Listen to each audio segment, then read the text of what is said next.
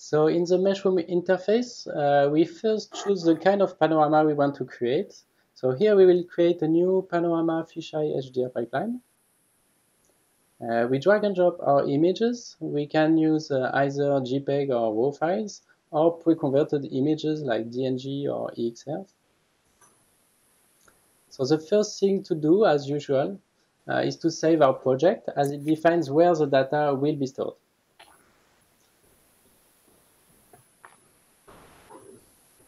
Now we compute the first steps of the pipeline. So it has automatically detected the number of brackets, but we can also override it. In the image viewer, we can visualize the metadata. And if we look at the first node of the pipeline, the sampling, so this sampling node will select the most reliable pixel across the different brackets to estimate the camera response function. Then the calibration node implements two standard methods to calibrate this camera response function that we can then visualize in the 2D viewer. And finally, the LDR to HDR merge node fuse our LDR images together. In the image gallery, we can toggle the bracketing button to see the fused HDR images and then visualize them in the viewer. The viewer is 8-bit by default, but you can enable the HDR button to have a full floating point visualization. And you can then adjust gain and gamma to check highlights and dark areas. When we have our HDR images, we can then start to extract feature points that we can visualize in the viewer.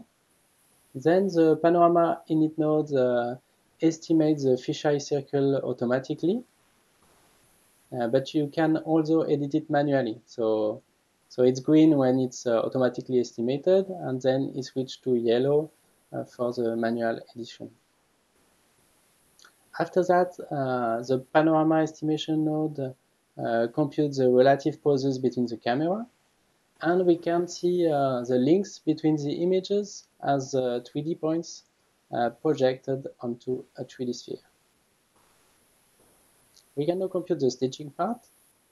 So first, we compute the Panorama warping node to warp images into the equirectangular coordinate system.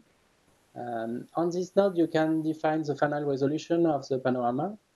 By default, it is estimated automatically, and you can adjust the upscale ratio to determine the trade-off you want between the amount of upscale and the amount of downscale pixels. But you can also manually set the output resolution of your panorama directly. Then the Panorama Themes node tries to reduce artifact on the transition between images by selecting optimal location for the themes. The Panorama Compositing node will fuse all the warped images together using the multiband blending algorithm. And the Panorama Merging node will just aggregate the result together into an image. So we can double-click on this node and visualize our panorama. If we enable the checkerboard background, we can see that we have some missing part where the alpha is empty on the border of the image. And these small uncovered areas are filled up with the latest node, with the final image processing node, just using the neighboring colors.